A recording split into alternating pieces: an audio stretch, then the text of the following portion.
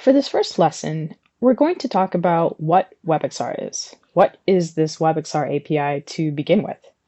And to understand that, we first have to talk about web APIs. What are these web application programming interfaces? The easy way to think about it is that they're simply standards and conventions. So functionalities that all browsers, Chrome, Safari, Internet Explorer, Firefox, that they all support and have implemented so that you as a developer can code really great applications on the web. You can think of them almost as features or libraries that you can access as a developer. So for example, this is a handy page that lists all of the web APIs that exist. And for example, there's a geolocation API. And by using this API, you can access the the coordinates of the user that is using a web page. There's also a very well-known one called the Web Audio API that you can use in order to play audio on the web.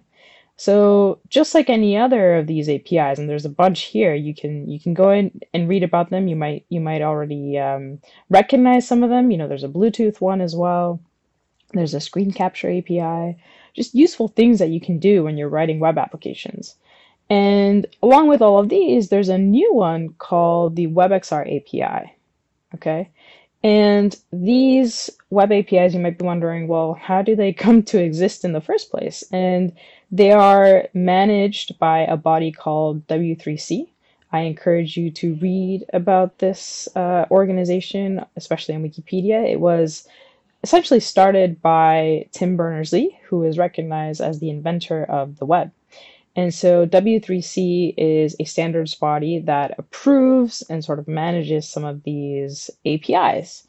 The WebXR one specifically is being handled by a group sort of within W3C called the Immersive Web Group, Standards Group.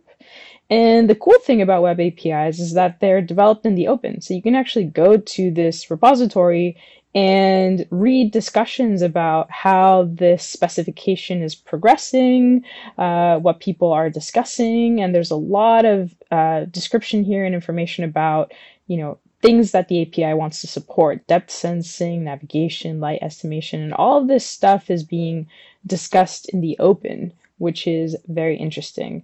You can also even go to the WebXR API spec. So this is almost like a blueprint that describes all of the spec, and all of this is also out in the open. So one thing to note is that it is still a draft. The API is still being worked on. So it might change, but there are already parts of the API that are implemented by browsers like Chrome, and it seems like Safari, Apple is working on it as well.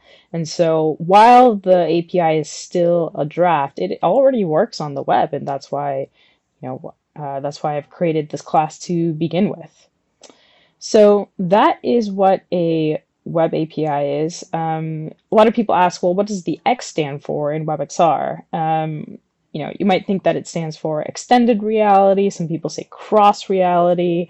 There's a really great article published in this page called developers.google.com that talks about the immersive web and some of the basic concepts there. WebXR, the X really stands for whatever you want it to be, because the point of it is to sort of span use cases that go from augmented reality to virtual reality. So WebXR supports both VR experiences and also AR experiences, although in this class we are just going to talk about AR use cases.